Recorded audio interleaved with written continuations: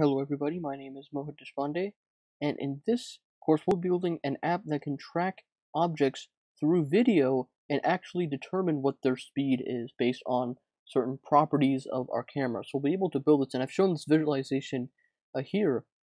You can see that I have a pencil here that I'm waving, and there are points that are being tracked on that pencil, and we can get these speed readings from those points. And so that's what we're going to be building in this course, and you can try this out with other objects as well. So kind of the big topic that we're going to be discussing is called optical flow, and optical flow allows us to take points in video and track them through each frame. So we're going to discuss how that kind of works, and we're also going to talk a little bit about camera intrinsics, because we have to know a little bit more about our own cameras before we can get accurate speed measurements.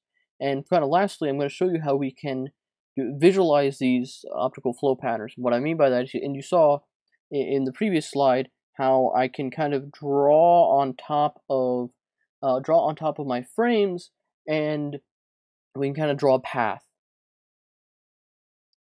So we've been making video courses since 2012, and we're super excited to have you on board. Online courses are a great way to learn new skills, and I take a lot of these courses myself.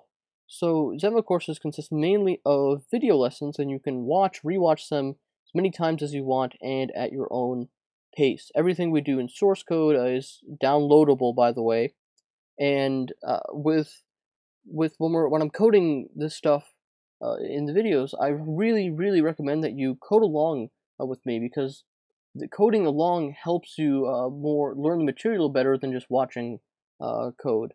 So, and the kind of last thing that I want to mention is that students who get the most out of these online courses are the same students that kind of make a weekly plan or a schedule and stick with it based on your own availability and whatever your learning style is. And remember that these videos, you can watch or rewatch them as many times as you want, so that kind of gives you a lot of flexibility. So at Zenva, we've taught programming and game development to over 200,000 students, over 50 plus courses since 2012. And a lot of these students have used the skills that they've learned in these courses to advance their own careers. Some have started companies and published their own games and apps. So thanks for joining, and I look forward to seeing the cool stuff you'll be building. But now, without further ado, let's get started.